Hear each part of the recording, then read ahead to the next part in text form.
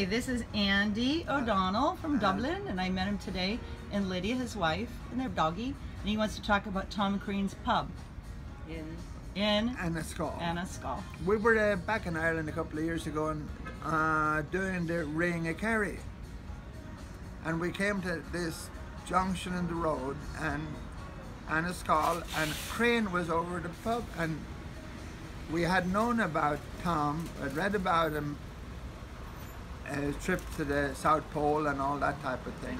Anyhow, we went into the pub, and music was very small. There were pictures all along the wall in every place, and there was people started playing music without being invited to do so, which is quite a common thing in Irish pubs.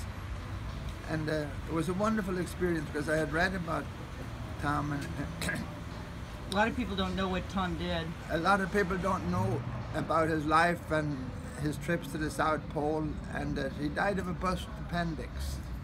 I didn't know that. At a time when it was kind of a sad thing at that time, that after all a guy go through, that he should die from lack of medical attention, so to speak, at home in Ireland. In civilization. Yeah, when he was out in no civilization. Yeah, he was fine. But anyhow, it was a wonderful experience, and it's a part of history that people sometimes, you know, you drive through a little town and you suddenly realize that it's a part of history. And that's what was neat about it. Okay? Well, I thank you very much, Andy. I had a pleasure to meet you both today.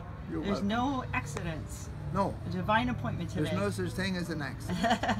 Well, thank you, Andy, and you have a good day. Thank you very much. I'll share this with everybody. Share Bye-bye. it with your friends. Yeah? Bye-bye.